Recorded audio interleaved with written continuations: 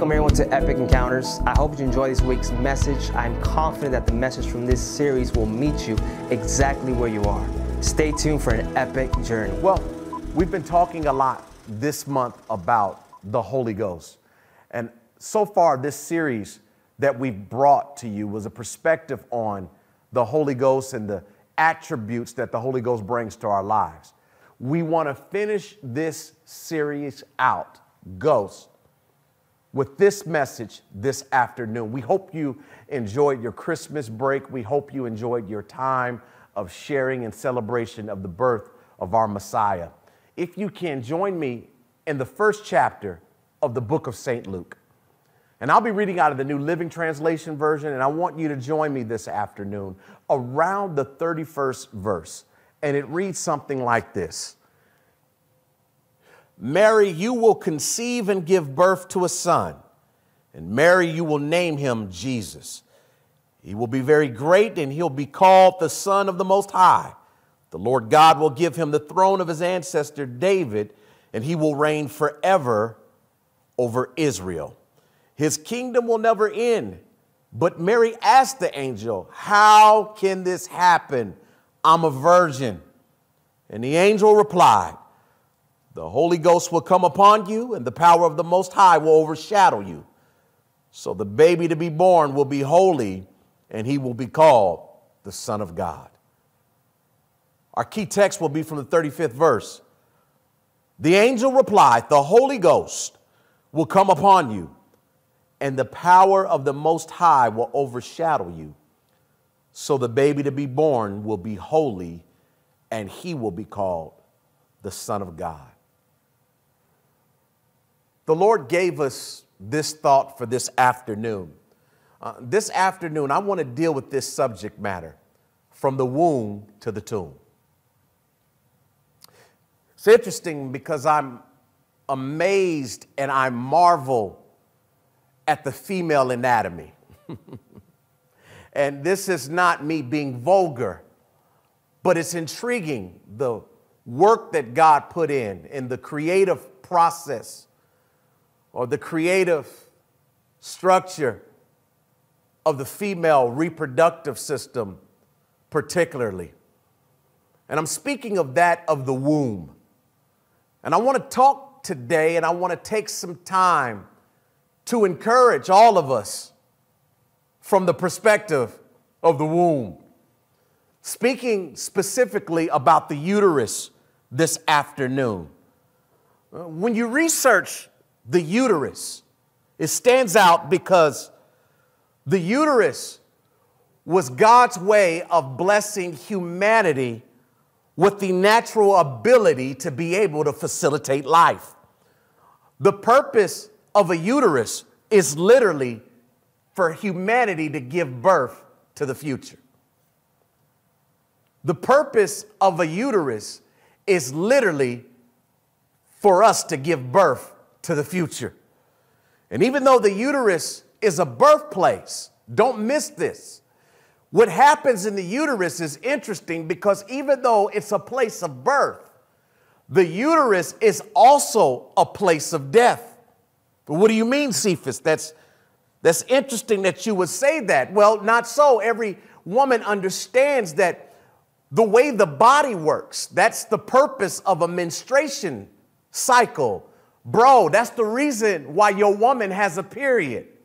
Because the period is symbolic of the uterus lining that's decaying and that's no longer needed. The period is designed in order to release from the uterus the eggs that are no longer being used in part of the reproductive or the creation process.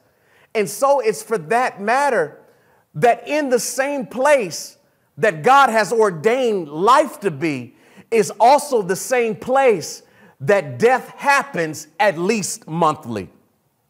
And that's why I got to praise God and be thankful for his brilliance and how he put the system together, his brilliance and how he put the body together. What do you mean, Cephus? I'm preaching already that you can experience life in the same place that you have death. that you can experience dying, but at the same time live forevermore. God is here with us today. He's in the scripture this afternoon, and you got to celebrate the birth of Jesus.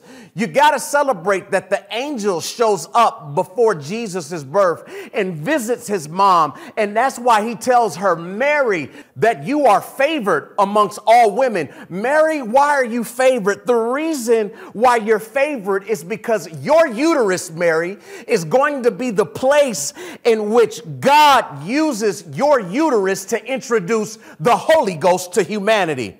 Mary, you're favored among women because the Lord is going to use the Holy Ghost as the airline in which Jesus travels from eternity into time. You're favored amongst women because the same place that experiences death once a month is also going to be used to help humanity live forever. But Mary has one question of this angel. Those are some lofty goals. Those are some big attainables. Said, I like your idea of using my body as the airline for Jesus to enter into humanity. But my question is, how are you going to do that, seeing as I've never had sex with a man before in my life? And that's when the angel says, we're going to do it like this. We're going to do it in these three ways. And that's what we have to deal with our scripture text today in Luke, the 31st chapter, specifically, and the 35th verse. Why? Because the angel of the Lord tells Mary that essentially there are three things that are going to happen to your womb. When the Holy Ghost is introduced to your womb, what's going to happen is God's going to come out victorious. When the Holy Ghost is introduced to your womb, three things are going to happen on behalf of humanity. The first thing that's going to happen in verse number 31, the angel says, Mary, you're going to conceive. I like this word conceive because the word conceive or conception here in the 31st verse means to arrest or to lock down. In order for Jesus to come into this life, in order for Jesus to come into this world, what has to happen is he has to arrest or lock down your body. What do you mean, Cephus, that he has to arrest or lock down the body? Anytime the Holy Ghost visits humanity, then what happens is a seizure of the body or the host that houses the Holy Ghost. Anytime the Holy Ghost comes into my body or your body, the Holy Ghost, what it then does is it acts like a border patrol agent with somebody that's trying to sneak contraband across the border. Is it seizes and it freezes all assets. When the Holy Ghost comes into my life, it takes control over everything. When the Holy Ghost comes into my life, it now occupies my body. And if the Holy Ghost is occupying my body, that means I've got to submit or forfeit my old life. I have to plan to die if I want to be born again. The Holy Ghost. I love the mind of the angel of the Lord. I love the mind of God. God sits in eternity and he asks himself, how am I going to get into this world? And the same way he created the world using the Holy Spirit is the same way he's going to enter into our world in order to save people with the Holy Ghost. Don't you understand? The Holy Ghost is God's way of using a portal from eternity into time. The Holy Ghost is God's hallway from dimensions for all my science buffs. That's what the Holy Ghost is. It's God using a hallway from one dimension into another. The Holy Ghost is the border crossing from heaven into earth. So he tells Mary three things that the Holy Ghost is going to do. When the Holy Ghost arrives into your womb, it's going to do three things. The first thing that it's going to do is you must conceive or take conception. the Holy Ghost is going to arrest your body. The second thing that the Bible tells us that the Holy Ghost does is the scripture says that the Holy Ghost in verse number 35 will come upon you. That word come upon you means to attack. So the Holy Ghost first arrests a soul when it takes over a body. The second thing that the Holy Ghost does is the Holy Ghost comes to attack me. That makes me feel some type of way, y'all, that the Holy Ghost is coming into my life to attack me. Because that's the problem that I have right now is I get too emotional and I wear my feelings on my sleeve and I feel like I'm always under attack. I feel like I'm being attacked for what I like. I feel like I'm being attacked for how I feel. I feel like I'm being attacked for what I said. I feel like I'm always under attack because of the way I think and because of what I've done. I'm here to tell you, you're not making these things up in your head.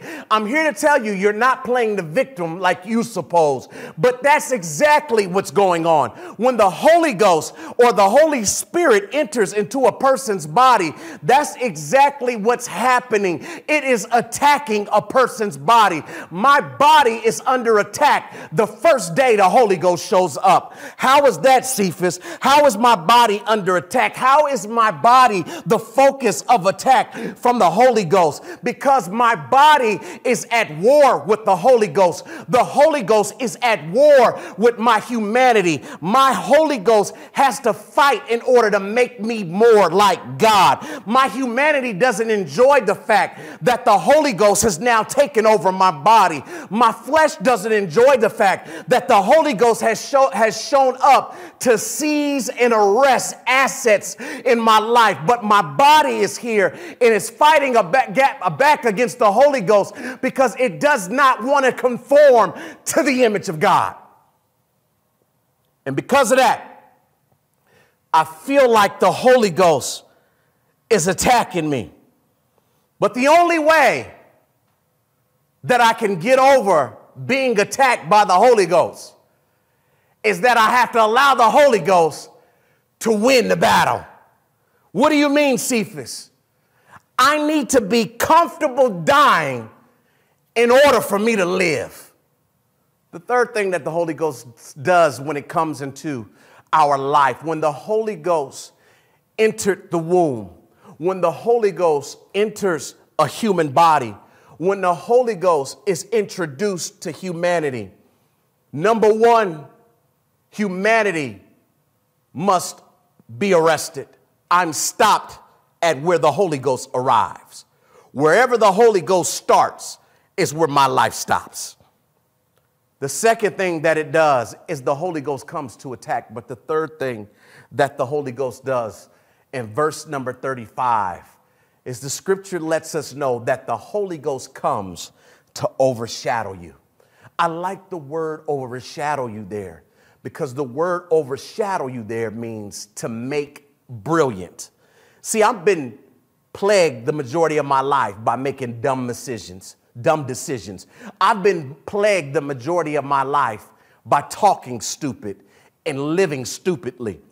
I've been plagued the majority of my life by not doing the right thing or doing the wrong thing at the wrong time.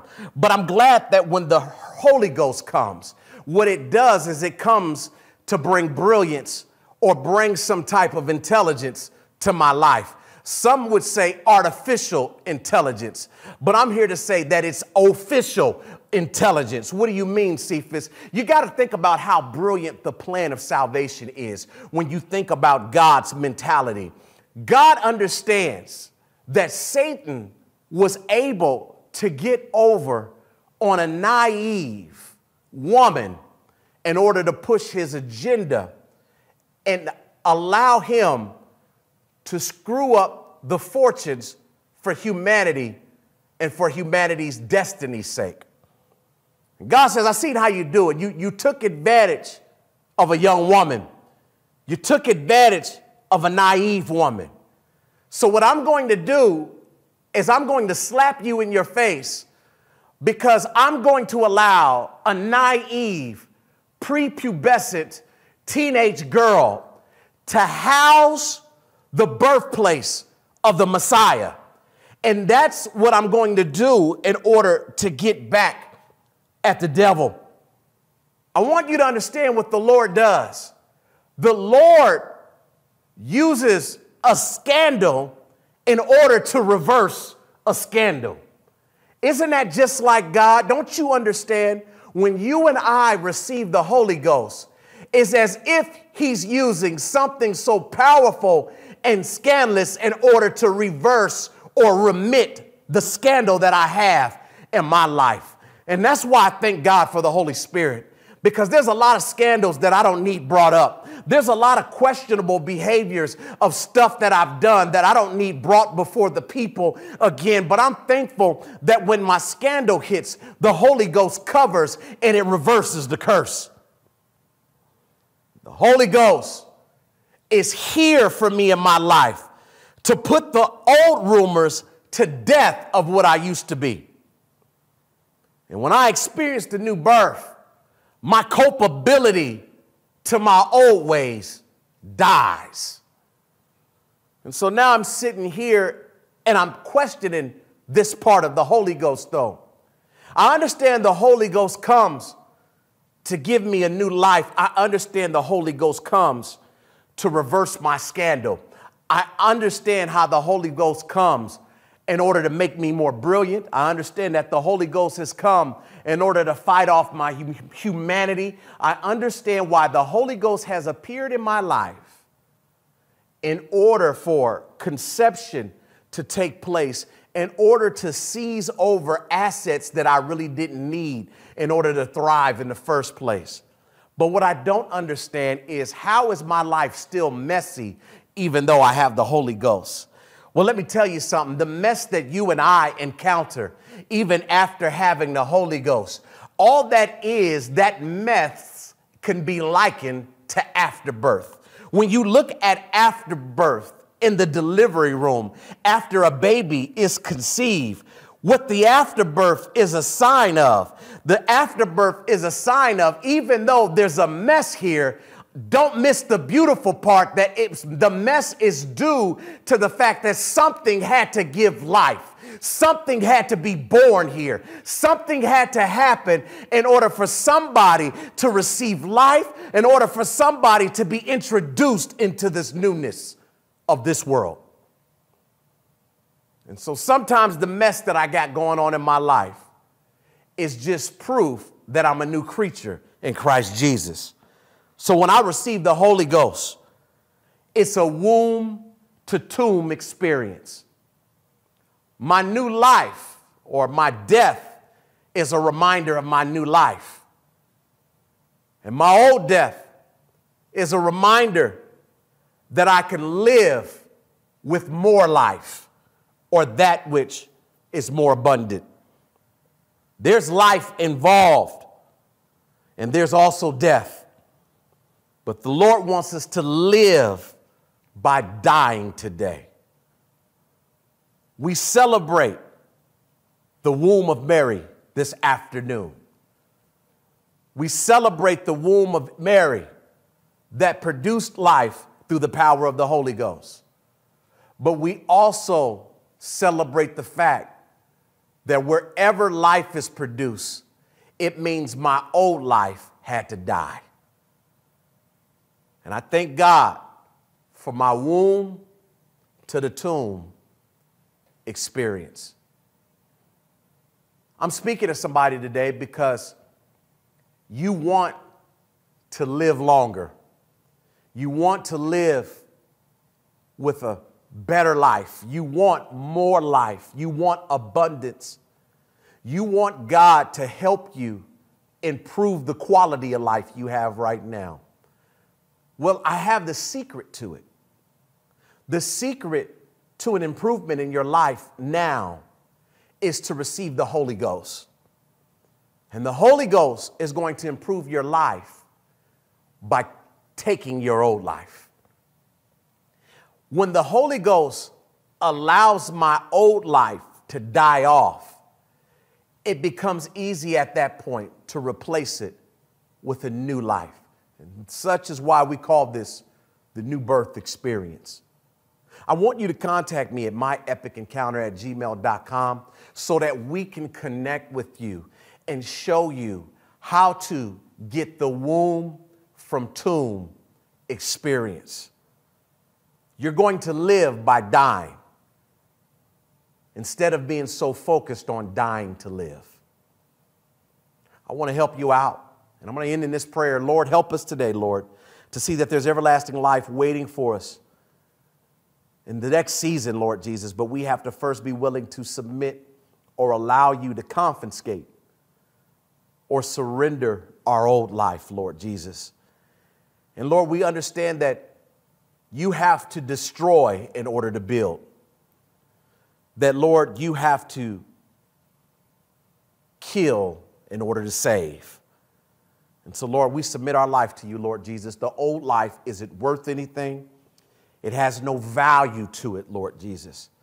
So we submit to the Holy Ghost right now and allow the Holy Ghost to rebuild and replace and to restore inside of us. In Jesus' name we pray. Amen. For those that want to be a blessing today, you're talking about more life. Well, let me tell you this. When you experience more life or a better life, you have no problem with giving. You have no problem with being a blessing.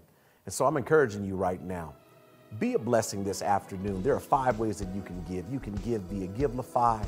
You can give via PayPal, Venmo, Cash App, or our very own Epic Encounters app, which is available on the Google Play Store or on the Apple Store. God bless you, and we'll see you in 2022. Hello, we want to thank you for watching this segment. We would like to hear more from you. Please follow us and connect with us via social media outlets.